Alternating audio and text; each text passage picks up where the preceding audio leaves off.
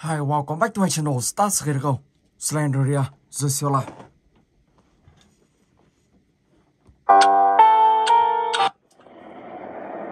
Okay, let's go.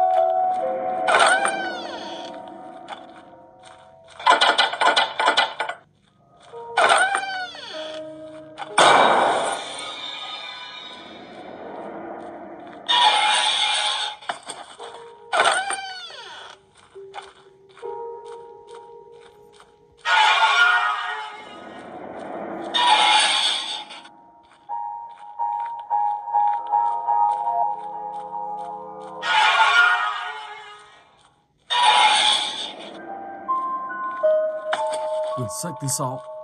Ở đây còn 2 quyển sách nữa thì các bạn sẽ hoàn thành được cái này.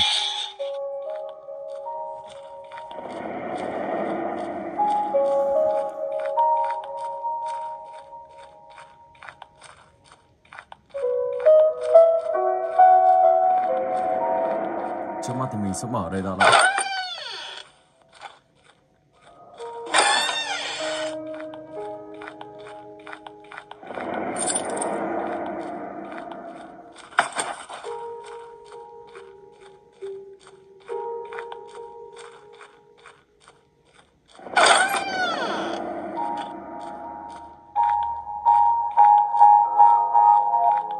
Okay, well done. Now run to the exit door.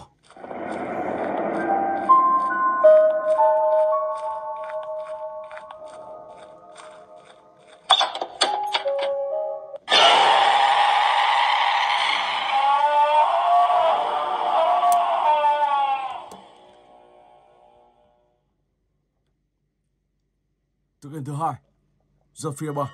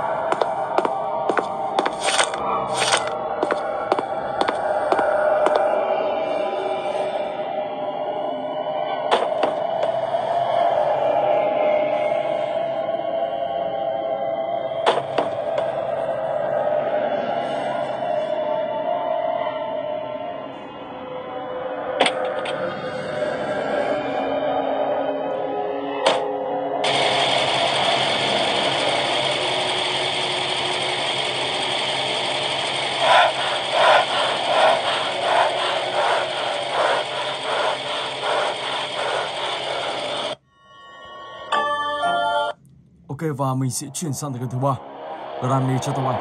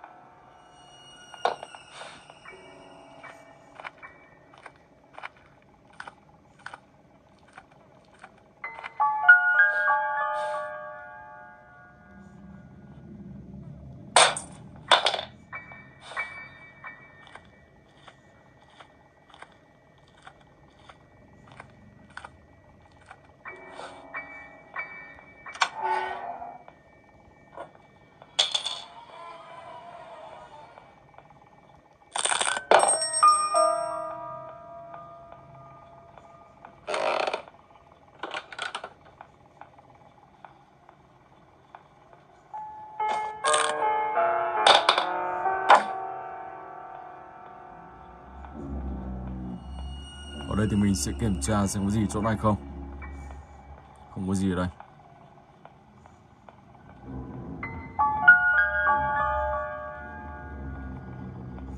Và bây giờ thì mình sẽ vào phòng bếp. Một quả dưa này. Mình sẽ dùng quả dưa này và bổ ra xem cho nó có gì không.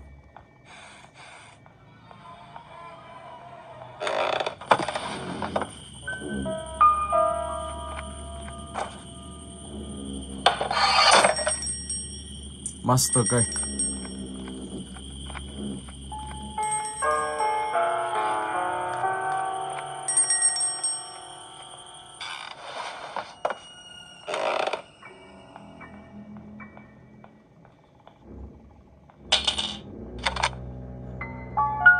Let's go.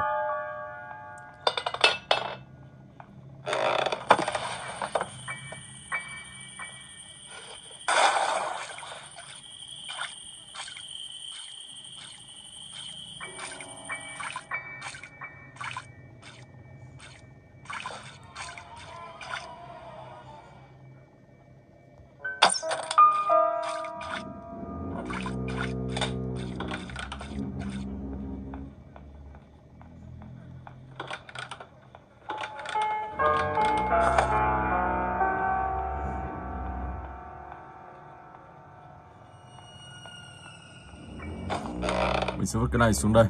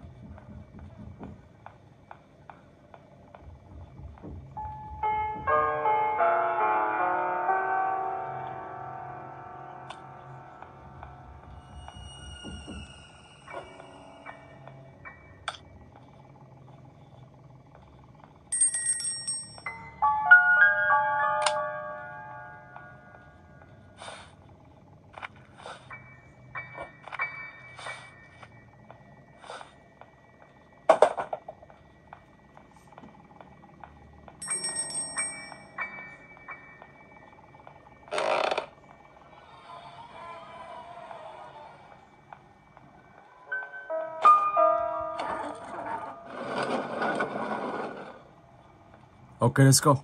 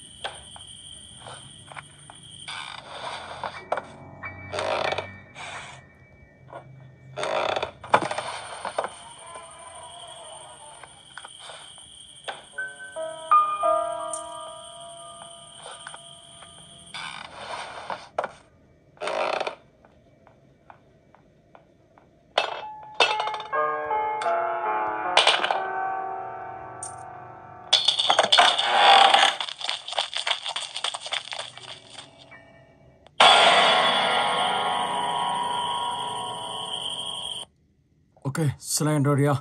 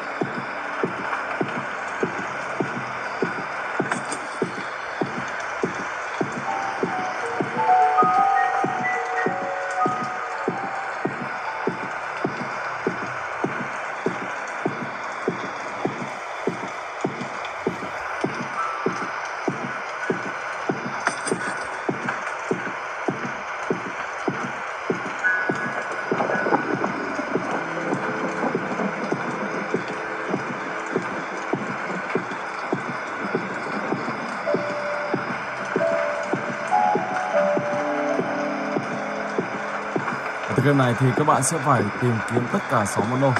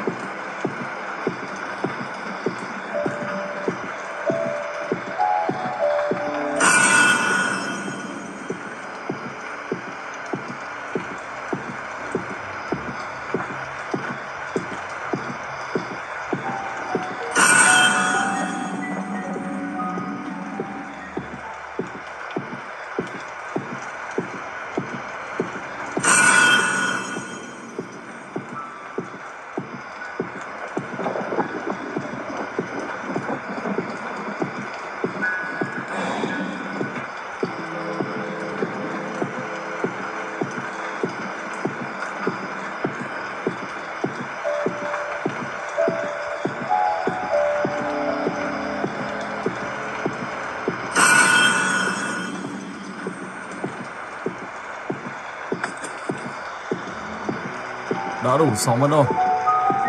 Và bây giờ thì mình sẽ vào trong đây để hoàn thành cái này. Ok. Rồi và bây giờ thì mình sẽ chuyển sang tới game thứ 5. Let's go. Hunter Home.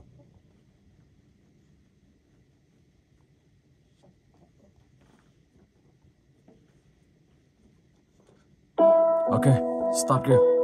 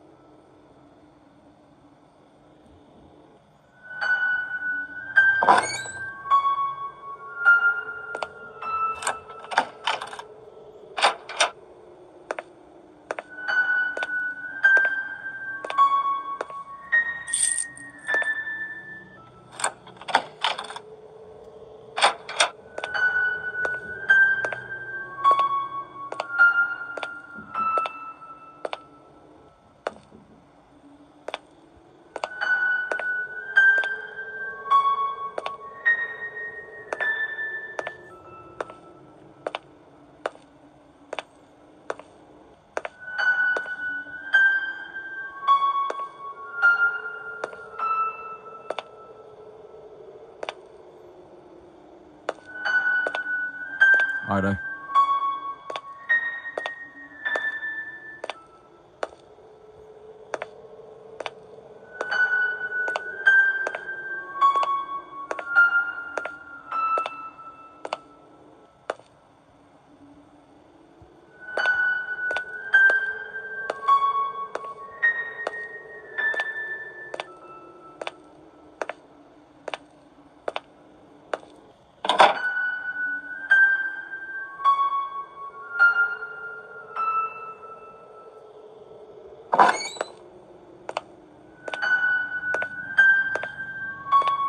Rồi, mình sẽ xem ở đây có gì không. Sao ông ta đứng ở đây? Cái này phải có chiếc búa thì phá được.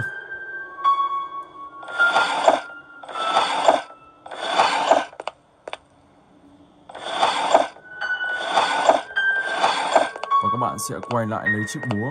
Sau đó thì sẽ phá 2 tấm gỗ đó đi.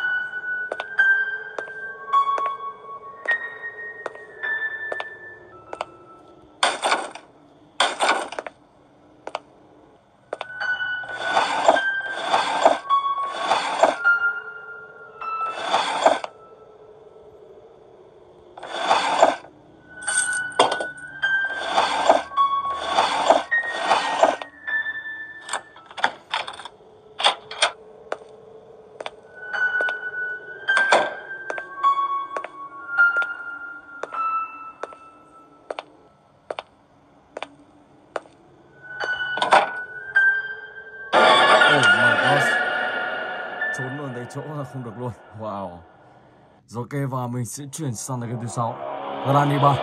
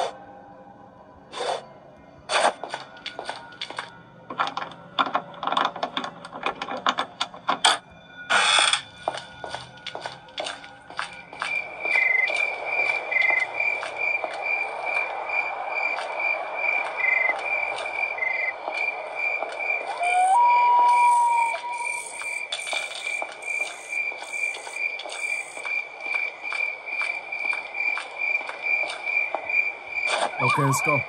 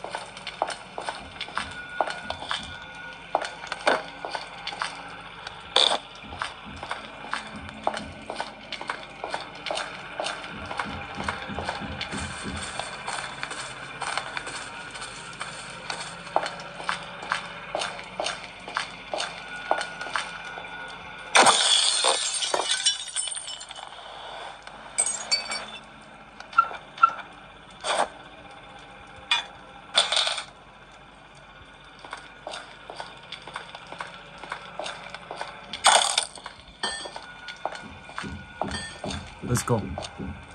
Xịt cây.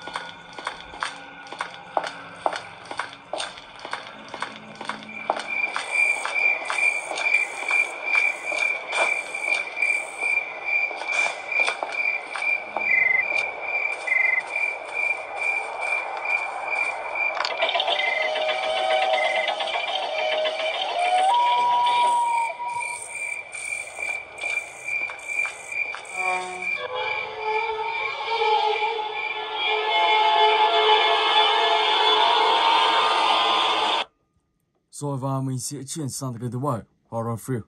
Let's go.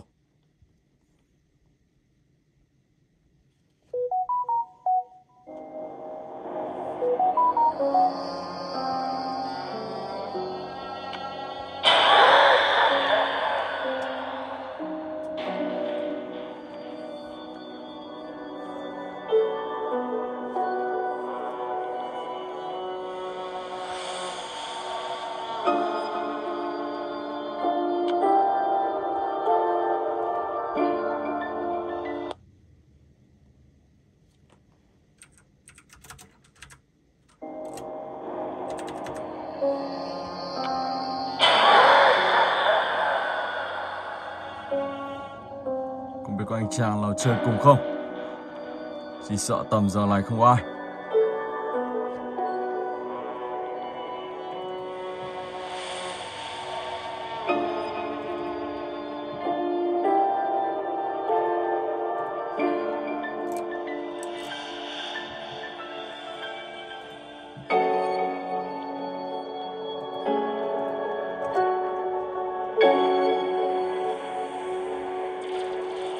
Có thể giờ này không có ai rồi. Ok.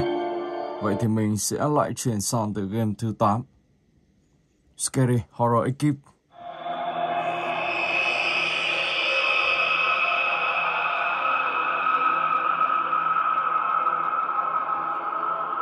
Đây là một tựa game bẻ khóa các bạn nhé.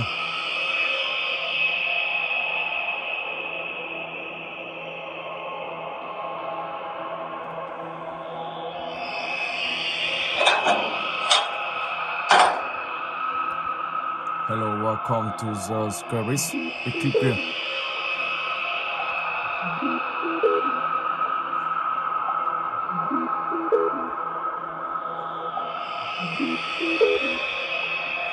Rồi, các bạn sẽ phải ký vào bản cam kết.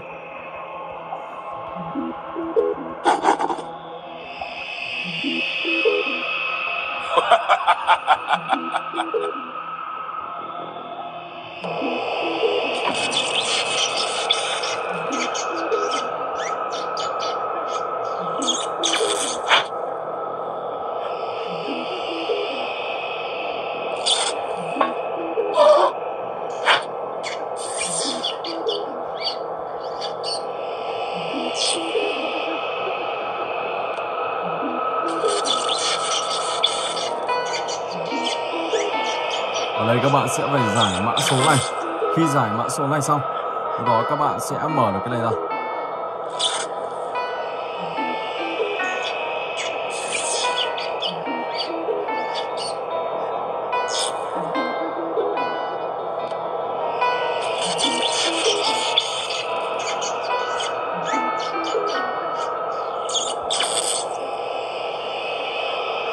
Đây là một mã số ký hiệu The Locos.